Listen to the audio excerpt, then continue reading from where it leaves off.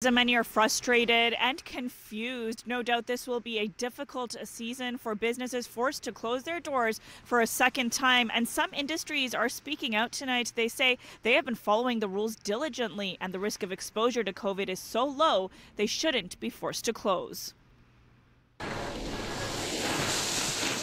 Disappointment on the slopes, while other outdoor activities like skating and tobogganing are still permitted. Skiing and snowboarding have been singled out under the new lockdown rules. It was a gut punch.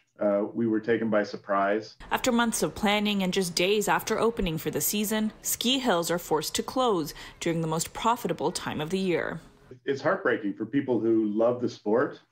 We have many locals who ski almost every day. The president of Blue Mountain Resort says his team fully adapted their winter operations to follow public health guidelines both indoors and outdoors. This year, Blue Mountain is going to look and feel a little bit different. By limiting capacity, limiting lift loading, requiring social distancing and masking at all times, and adding outdoor patio spaces. So we went into the winter with a really high degree of confidence that we were following the best practices in the industry and that we'd have a successful season. The economic impact will be devastating. Ski resorts earn all their revenue in just 4 months, with the Christmas period typically bringing in a third of their profits. They're also large employers in small communities. Many local businesses rely on ski resorts, and at Blue Mountain, they provide work for more than 1,000 seasonal employees. It's exhausting. I've gone through all 5 stages of grief. I'm at acceptance.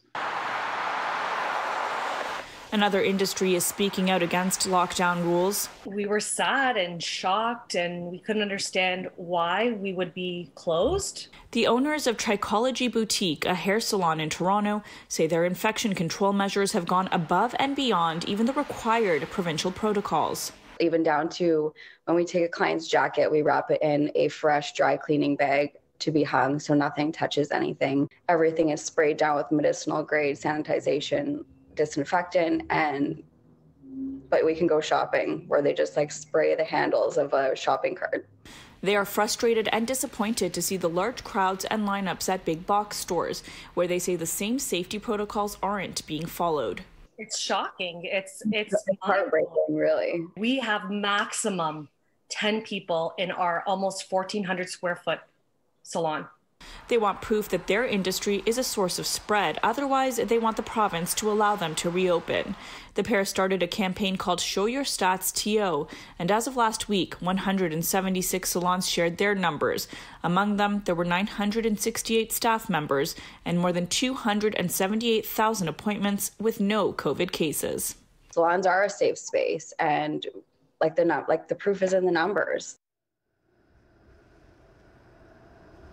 We haven't had a chance to ask the Ford government specifically about hair salons or ski hills in this round of lockdowns, but in the past, Ontario's health officials have said that anywhere crowds congregate can present a risk. Now, as for what people can expect in the second round of lockdowns, well, in regions that were already in lockdown like Toronto, Peel, Hamilton, and York, not much will be different. But regions outside of that will now have their non-essential businesses closed. That includes personal care services and restaurants and bars that will be only open to takeout and delivery.